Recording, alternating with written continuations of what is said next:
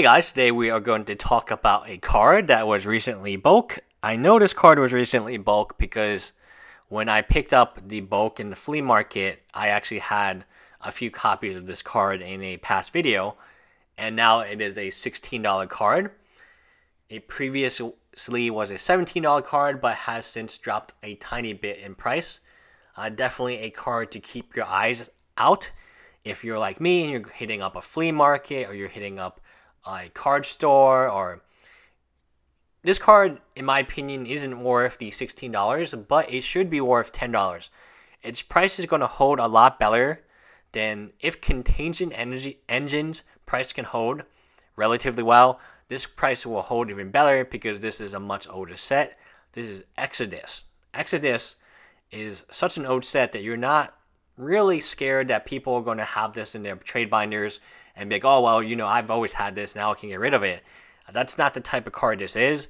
The supply of it is so uncommon or so mythic, okay? Let's say it's mythic, that it's just not going to, people are not going to be able to restock this card that quickly.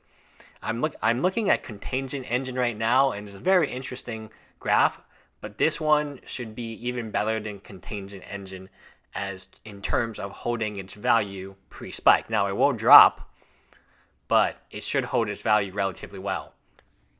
So Spike Weaver, what deck is it being played with in Atraxa? So Atraxa is one of five commanders, right, that is seeing a lot of play.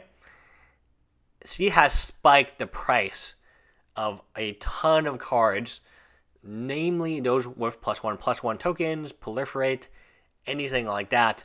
The card prices have just gone skyrocket, and it has outperformed Legacy, it has outperformed Modern, it's outperformed Standard, definitely by a long shot, and even the Frontier format.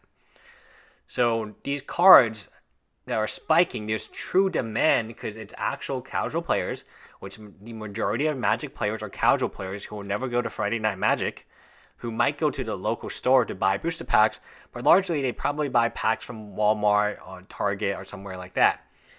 This is an insanely good card for that deck, and people want to make the deck. So it is actual demand. Now let's go and let's talk about bulk a little bit. I want to kind of diverge because in a past video, I actually picked up a lot of these in my bulk. So if you look at my binder, like you'll see like New Frontier, which has since spiked. When you buy bulk, and it's, you know, even if people look for the bulk, these prices, like this was a $1 or $2 card until recently, and even then it was what, a $4 card. Really hard to get rid of $4 cards. Really hard to get rid of $2 and $1 cards. If you take a $1 card to a local game store, they probably will give you 10 cents cash, or maybe 20 cents in trade if you're very lucky. So what happens is these cards end up in bulk. And even the $1 or the $4 card, let's say a $4 card, at most that store is going to give you $1, and that just feels bad. You can just sell it as a bulk collection. And that's what has happened to me, is I bought all these bulk cards from recently, from flea markets and things of that nature, flea markets, from friends who are quitting the game. And you have just randomly this dude. Like you have a playset of this guy, and you're just like, oh, cool, it's gone up in price. The same with New Frontier, the same with Contagion Engine. I have lots of those.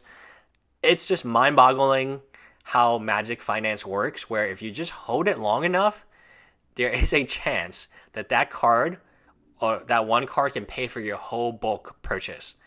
And then you're just looking at upside, right? Anyways, bye guys.